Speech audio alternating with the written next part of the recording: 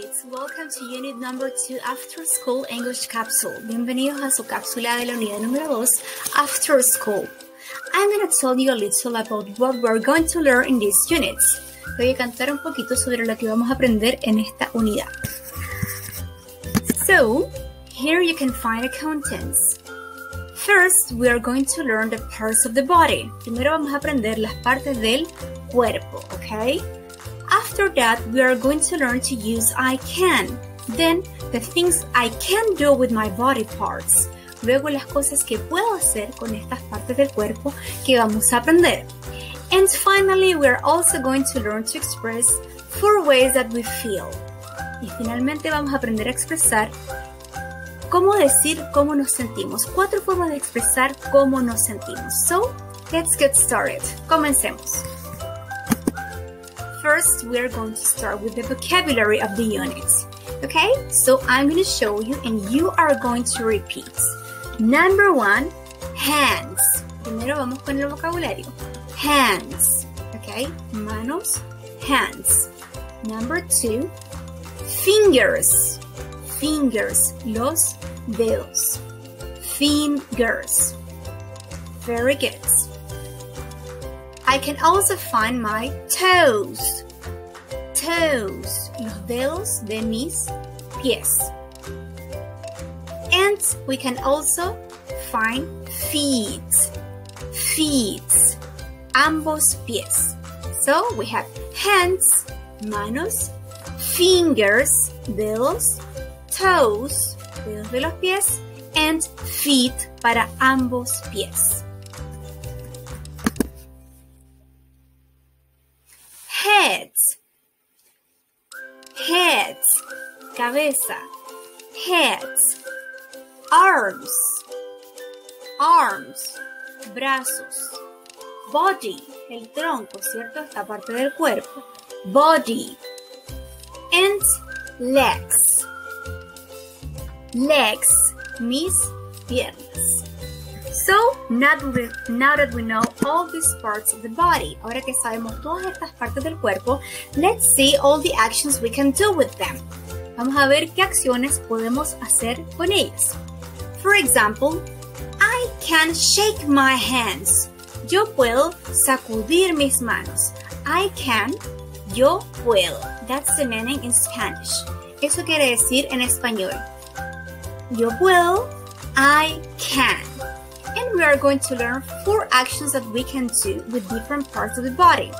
Vamos a aprender 4 acciones que podemos hacer con 4 partes distintas o con distintas partes en realidad de nuestro cuerpo. Primero vamos a ver, shake, sacudir, ¿cierto? Sacudir, shake. I can shake my hands. Puedo sacudir mis manos. Number 2, move, mover, move, mover. I can move my fingers. I can move my fingers. Move, mover. I can touch my toes. Touch, número 3, tocar. I can touch my toes. And number 4, la palabra número 4, stamp. I can stamp my feet. Yo puedo zapatear. Cuando uno pisa así fuerte, that is stamp your feet, ¿cierto? Eso quiere decir, zapatear. Okay, so one more time. This time you repeat the things that you can do with your body. Esta vez tú repites las cosas que puedes hacer con tus distintas partes del cuerpo. I can, yo puedo. I can shake my hands. Puedo sacudir mis manos. Shake, sacudir. Number 2, move, mover. I can move my fingers. I can move my fingers. Puedo mover los dedos de mis manos. I can touch my toes. Puedo tocar los dedos de mis pies. Touch, tocar.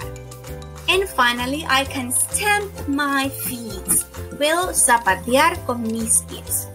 4 words: shake, sacudir, move, mover, touch, tocar, stamp, zapatear.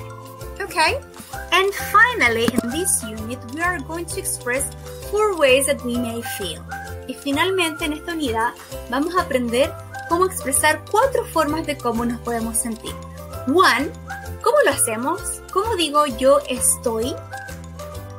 Utilizando esto, mira. I'm. ¿Ya? Entonces, for example, number 1, I'm happy. I'm happy. Estoy feliz. Estoy happy, feliz. Number 2, I'm sad. Estoy sad, triste. I'm sad. Number 3, I'm tired. Estoy cansado.